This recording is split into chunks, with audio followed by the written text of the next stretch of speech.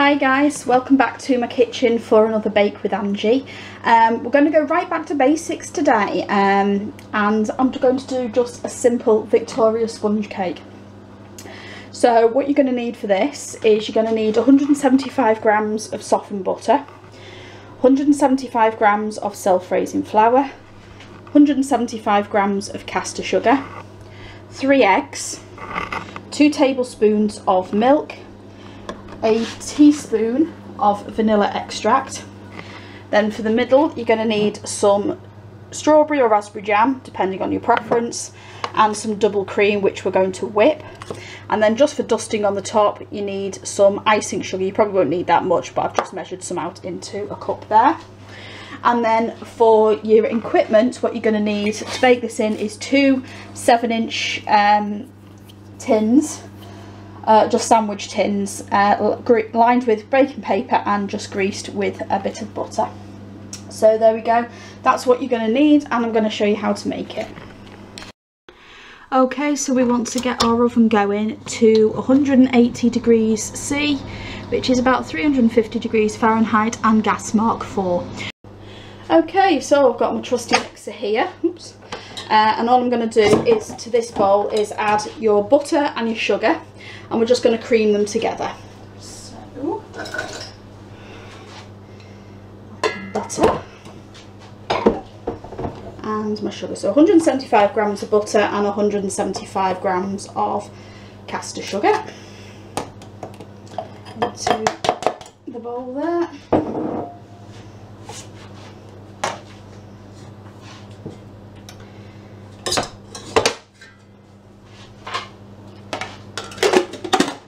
And we're just going to cream those now.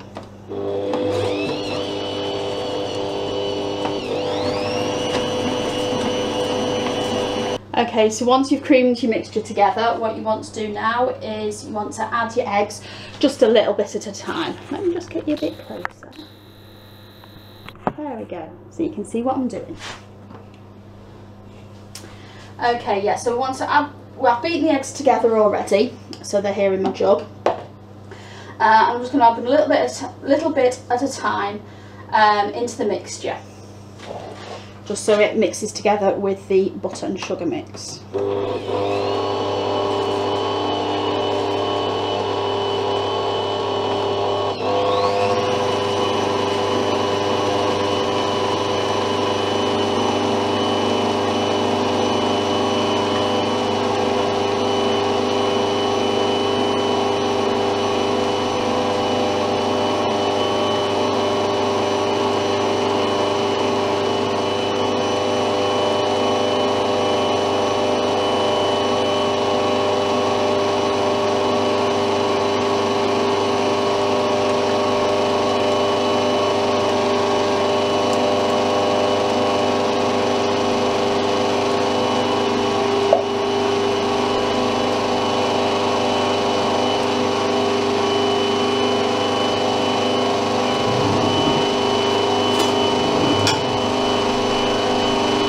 Okay, so while that's going, we're now going to add your flour in just a bit at a time so it starts to mix into the mixture.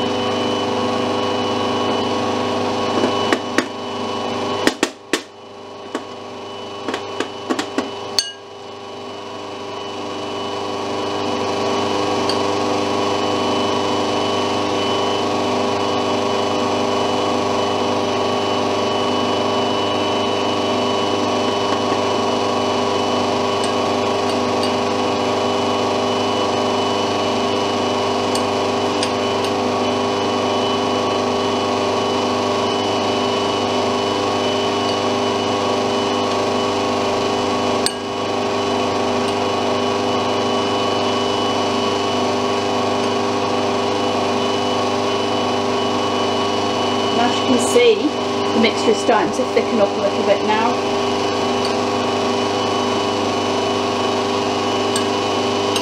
And it's becoming more of your traditional batter.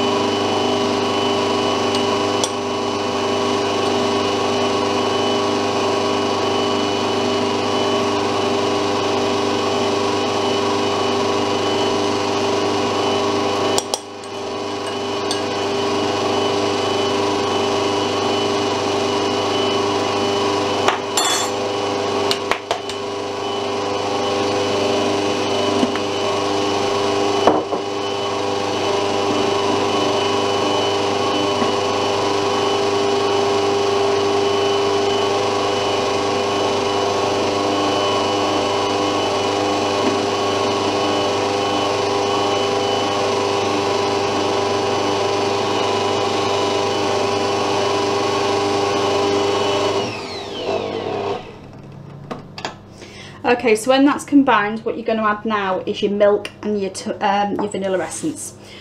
So you can either mix them together or you can just add them straight into the bowl.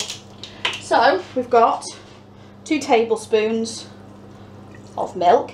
Semi-skimmed works best, to be honest. I tend to use skim because it's all I have in, and it doesn't really make much of a difference, but usually when you're baking, semi-skimmed is a better milk to use because it's got a bit more cream in it. And then you also want your teaspoon of your vanilla extract. So 1 teaspoon of vanilla. Now into the mix, and I'm just going to put the mixer back on just to mix those through.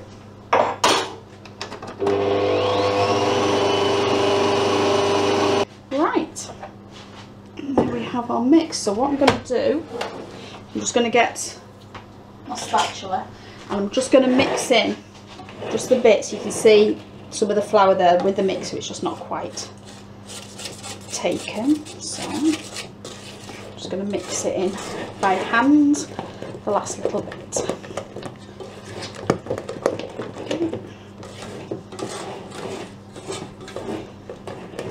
There we are. So there is your mixture, all ready to go into our tins. Okay, so we've got our 2 tins here, so I'm just going to divide the mixture as evenly as I can between the 2 tins.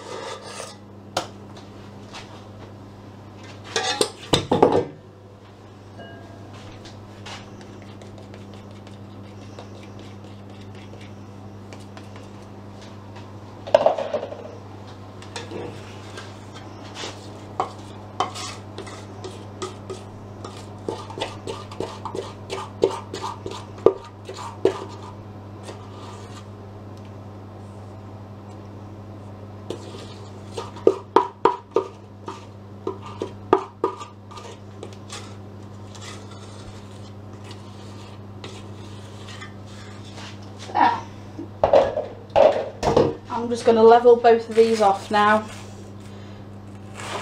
so they're smooth on the top,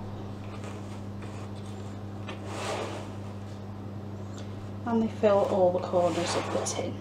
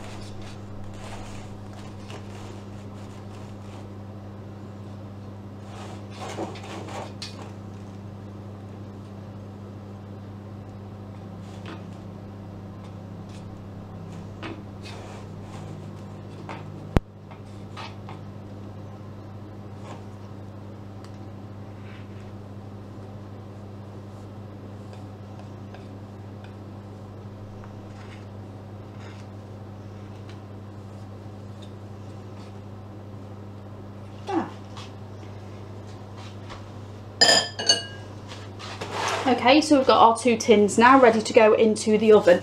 So you're just going to pop those on the middle shelf of your oven, and you're going to bake those for about 20 to 25 minutes.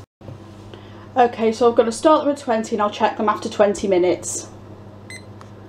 So these have been in now for about 22 minutes. I did take them out after 20, but they just needed just that little bit more. And as you can see, they are these lovely golden brown colour.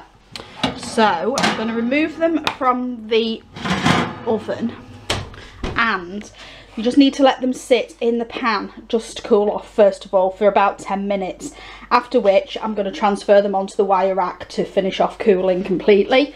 But I'm just going to leave them there for about 10 minutes. Okay, so after about 10 minutes I'm just going to get these onto the rack now. Just turn them out of the tin and hopefully they will come out quite perfectly. Marvellous. Just move that one up a bit so I've got room for them both. There we go. And number 2. Yeah, there we go. Marvellous. So I'm just going to remove the paper, which comes off quite easily. As you can see, they are lovely and cooked through. So I'm just going to leave them now again just to cool down a bit. They're still a bit too warm. Then once they're completely cool, I'm going to make the filling of the cakes and sandwich them together. So I'll be back to you shortly.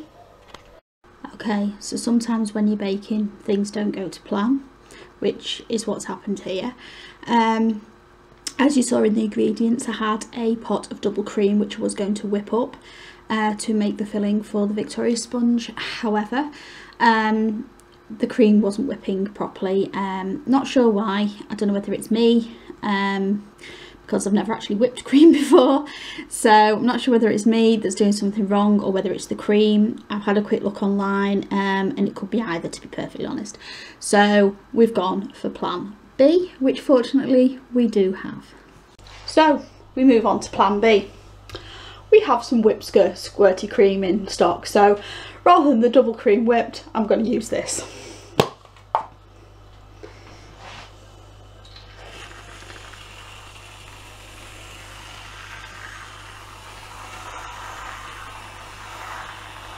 There we go.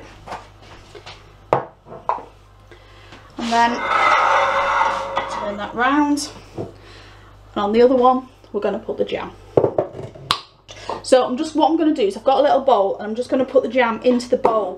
I'm just going to mix it so it's not quite as hard, so just makes it a bit easier to spread. Okay.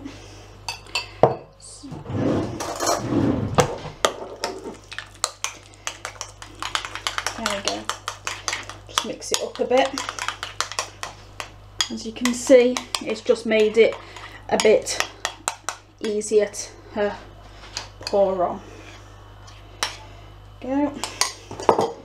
And just quickly smooth that around the other cake.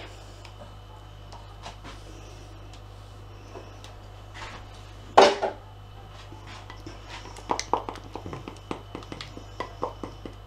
we go.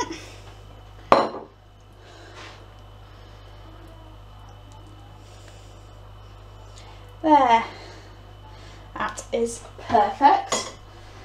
And then all we're going to do is we're going to lift one onto the other. So very carefully, because obviously as soon as you turn this upside down, everything is going to go everywhere. So there we go. And that looks to me to be ideal. So I'm just going to move it into the... I'm going to move it onto a plate. That's probably the best way to do it. Okay, so we've got our finished cake all sandwiched together on a cake board, and now I'm just going to dust the top with our icing sugar.